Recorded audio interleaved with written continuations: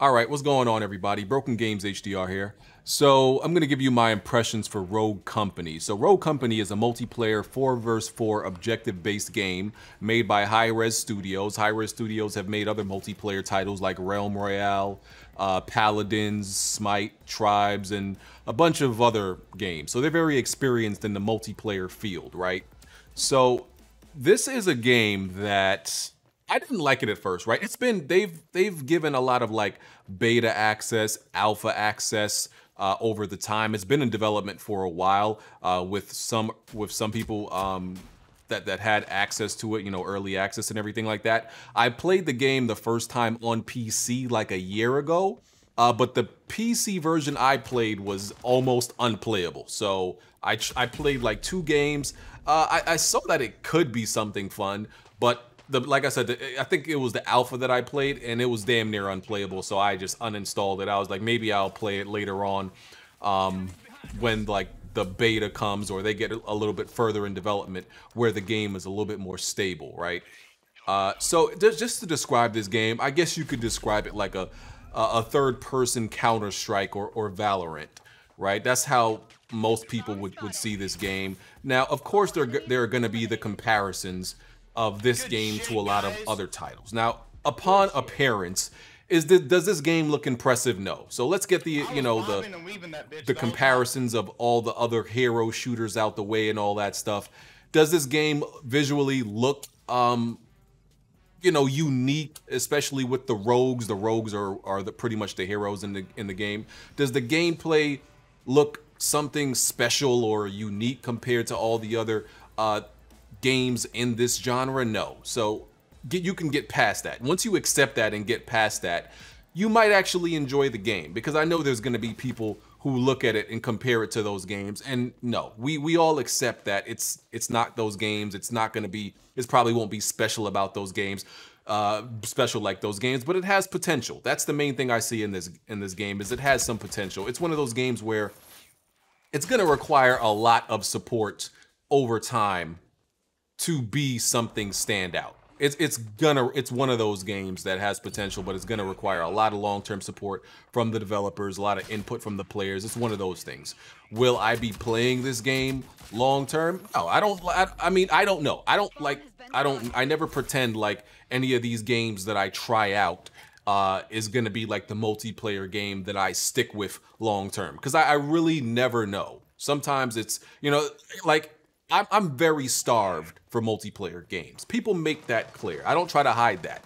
I am very desperate to find a multiplayer game that I like, a new multiplayer game that I like, because people know, I've said it this whole generation, there just really hasn't been many new multiplayer games that have come out this generation that I really liked. And I'm a multiplayer guy. I'm always looking for a multiplayer to like really stick my teeth into and like really stick with, but there just haven't been good multiplayer games that I personally like this generation. So I've been very starved. So am I desperate to like something? Absolutely. And that could be one of the reasons why I enjoy this game. It could be. I'm desperate. I'm starved. I completely admit that.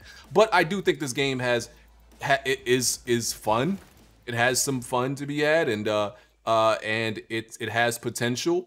I first played it on PS4. Right. Well, I played the alpha on PC, like I said, like a year ago or something like that. Then when they announced that the game is like in closed beta right now, it's in closed beta, but pretty much anybody could have access to it. It's on Switch, Xbox, PC, PS4. It's on everything, and it has crossplay. That's great, right? I think so. I was playing with Black Baron. Yes, Black Baron. I was playing with Black Baron and my boy Vic yesterday, and Baron was actually playing on Switch, I believe. I was on PS4 yesterday, and Vic was on PC, so that was pretty cool. So at first, when I played the game, as I said yesterday, like I said, I played it on PS4. I didn't like it. I played it also, I live streamed it just a little bit ago on PS4. Still wasn't really feeling it.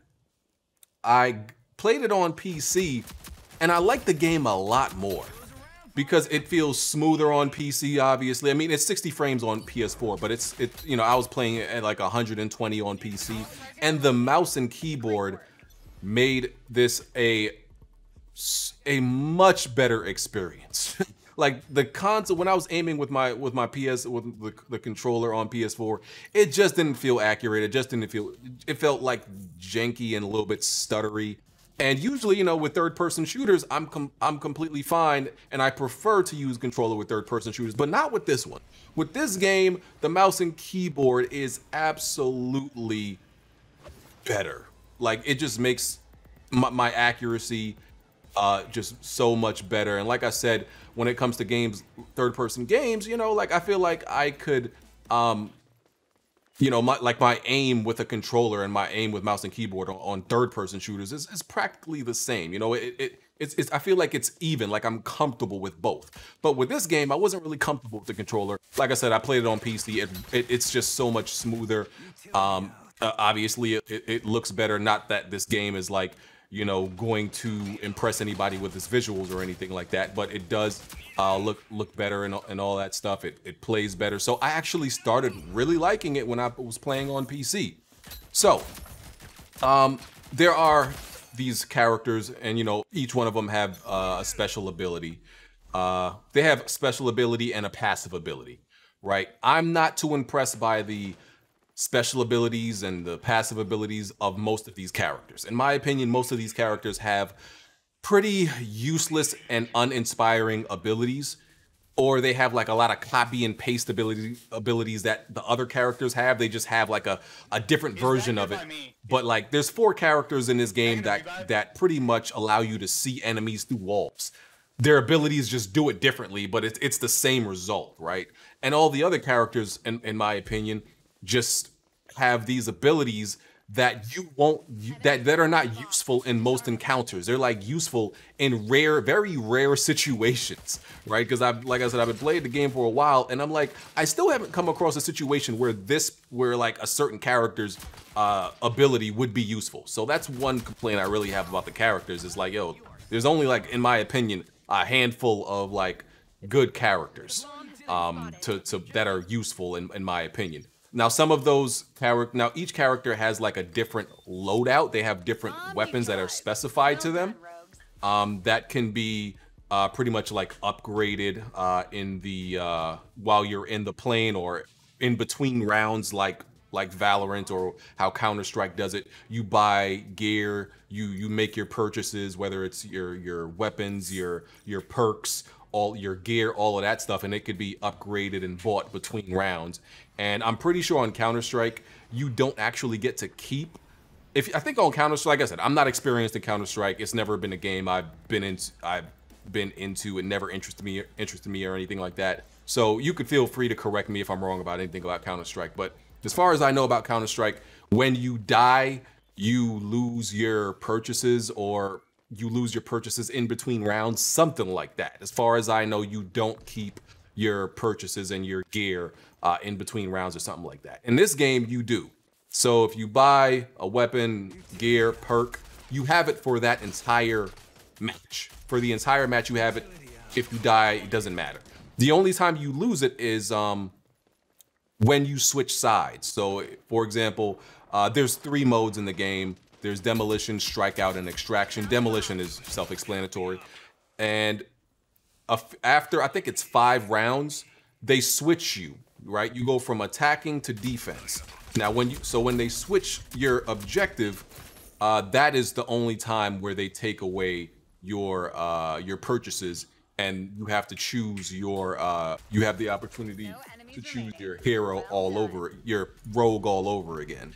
And I feel like the game is very easy to get into. It's very easy to like learn pretty fast. I don't know if it has the potential to be something that people take serious and play on on a pro level or anything like that. But I think the ceiling is something, the skill ceiling of this game is something that definitely can be explored. And I think it has the potential to have like a dedicated and loyal community that continues to play it. I mean, there's a lot of games like this that come in and it fizzles out pretty quickly, and then you know, the player base drops to almost nothing.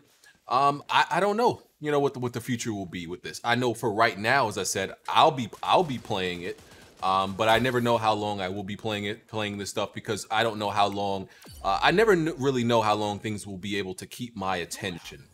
But what I really do like about this game is that it's not ability centric. This game is not about so focused and reliant and using the abilities as of each character as a crutch. Like I said, I don't like that the abilities, so many of the abilities seem so useless, but I do like that it's more about the gunplay. It's more about your aim as a player, right? It's not about like so much about the character's abilities. The abilities are there, but they're not the focus of the game.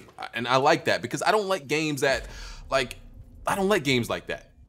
Everybody knows I hate Overwatch. I hate games that make the abilities of the characters the focal point, because then it's not really skill based in my opinion. It's just about the abilities, and anybody could like use an ability. Anybody could hit a button and use an ability, but I would say it takes a little bit more skill to use your, just use your aim and using your abilities in the right situations to kind of change the tide of how things are going and use them in the right situation. So I do like it that it's not heavily reliant on the abilities. And some people may say that makes it somewhat generic. Some people may say the characters look generic and their abilities are generic. Yeah, I mean, I wouldn't exactly argue with you, but I think that the gunplay is really fun and enjoyable. You can definitely make the case that it's just another like third-person shooter with some Counter-Strike elements to it. And yeah, I mean, maybe I just want another third-person shooter. Like honestly, that honestly might be what I want. That's honestly kind of what I like. I just like third-person shooters with some extra elements, some extra mechanics, but not overpowered mechanics to where it like breaks the game and the game is annoying and all that stuff. So I think that's actually, what I like about it. The fact that it is a little bit bare bones. I think that, that could be a good thing in some situations. Just to make one thing clear, so the game is not free to play. It's a paid beta, and when you you purchase a tier, right? And what you get with the tier is some currencies to like buy some of the rogues. I think there's a $9 tier, a $20 tier, and like a $60 tier. I believe they're selling this game as, and I think in each package you get the same amount of rogues unlocked, and then you have to use the currency that you get with each tier to choose the other rogues that you want to unlock. I can't think of the exact amount of rogues in the game.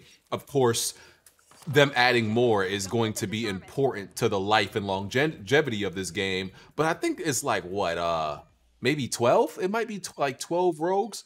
I'm sure the game went to the screen where you get to choose your rogues, and all of you saw it. I just don't remember the actual specific number, right? So yeah, I'm enjoying the game on PC, man. I think I needed this a little bit. I am playing Ghost of Tsushima, as everybody knows, but playing that game, even though I'm enjoying it, the open world fatigue can really hit you, even in the open world game you're enjoying. So I like this as a game that like kind of reset my palate. You know what I'm saying? Like, so I don't get too fatigued of that game. And right here, I was actually trying to throw her knife. Instead, I forgot I had to aim. You have to aim the knife to throw it. You can't just like, I was actually just doing the regular melee, and that's what I was actually trying to do right there. But yeah, I like the game. I've mainly been playing Demolition. I played a little bit of Strikeout. I don't believe Extraction is actually available right now, if I'm not mistaken, or I don't know if I've missed it in the menu. But it might be 2 modes available right now. And yeah, another thing that people bring up when they see like the animations, no, this game doesn't have the smoothest animations. You got to understand it. This is not like a AAA production. I'm sure this doesn't have like a AAA budget or anything like that. And that probably wasn't their focus. Their focus was probably like the gameplay, not necessarily like the animations and all that stuff. Hey, listen, Sony got beat out by Tencent to buy God damn it, what's the name of this? splash damage and everything like that. They're very good at making multiplayer games. And like I was thinking about like, yo, what other studio could they buy that actually makes and is experienced in making multiplayer games? And I'm like, oh, duh, Hi-Res Studios. So what if Sony bought Hi-Res Studios and like actually put a budget behind them? They can make a game like this that has a little bit more production quality. That would be great. I don't know how, likely that is to happen. I'm not even sure if Hi-Res is an independent studio or if they have a parent company. I don't even know. But yeah, those are my impressions of this game. I would say try it out. Like I said, you could get it for $9.99. If you have PC, I highly recommend you buy it on PC because at least then you'll have the choice between controller and mouse and keyboard and what you feel is better. So yeah, those are my impressions. Let me know what y'all think. I'm out of here. Peace.